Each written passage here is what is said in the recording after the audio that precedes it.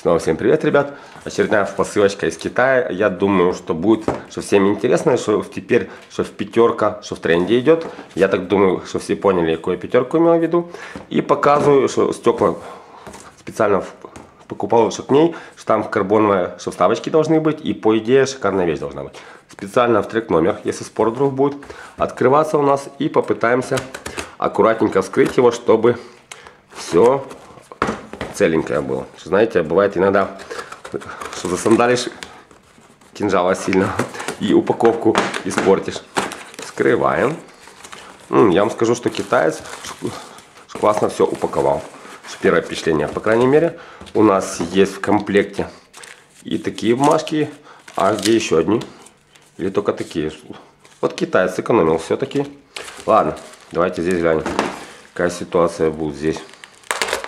Раз, сюда. Или не так? Ну, бляха-муха, с упаковкой, я вам скажу, все круто. У нас идет пока здесь, сюда. Ага. Я понял, что принцип, что упаковки его, что специально стекла покупал 4X нот, их пятерочки. Что знаете, ну, скажем так, у меня, у знакомых, считаю, что у всех 4X ноты идут. То я и специально покупаю сейчас для них, чтобы, знаете, ну что друзья все-таки есть друзья. И в перспективе все сталкиваются с тем, что стекла лопаются или бьются. И получается, что ты, получается, скажем так, помогаешь людям. Это чисто символические деньги. Давайте что глянем. Мне просто интересно, что китаец послушался или нет меня. Есть стекла, что писано в китайскими символами, что пятерка, я так думаю. Их должно быть 3. А это, я так думаю, 4X идет. И что видите, что пишется 4 нот. И глянем, что в принципе я смотрю, что упаковано все терпимо. Давайте для спортивного интереса. Что там так, видите, что-то здесь. Скотчем.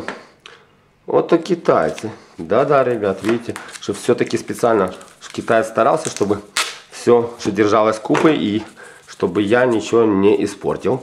Ну и специально покажу для вас, что вживую эти стекла. Так. Ага, что, я не знаю, что в камеру, видите, специально, сейчас ободками идет. Эта пимпочка у нас из карбона идет. И я вам скажу, что стекло поцарапанное и страшное идет. Вот я бы, если честно, в таком, вот видите, я не знаю, что в камеру, что, видно или нет, но страшное и испорченное. Что первое, то я думаю, что в перспективе открывать еще спор буду. Давайте за компанию еще одно глянем. Что пленки там, я смотрю, что здесь нет. Да, ребят, что видите, что все исцарапаны. И я думаю, не знаю, но я думаю, китайцев буду звать за это дело. И смотрю, что пленка здесь есть или снимается, или нет. Давайте глянем. Не, ребят, то что видите, все-таки симпатично, что сделано все. Но китаец, что гнида, кинул меня.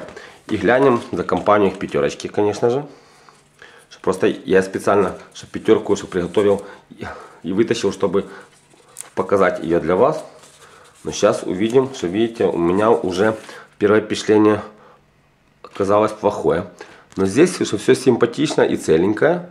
Вот я только не понимаю, что пленка здесь есть или нет. И что тут пленка есть одна, а здесь, по-моему, ее нет. Но в перспективе испытаем, и просто, чтобы вы вживую все увидели, вот как, что, куда и как будет. Ребят, что гляньте, кто, в принципе, думал купить черный или белый, что в перспективе купили чехла черненького, стекло бомберится и телефон, что в перспективе, что черненькие будут, и шанс сэкономить конкретные деньги. Вот и все. Спасибо за внимание. Ставьте лайки и подписывайтесь на канал. Пока.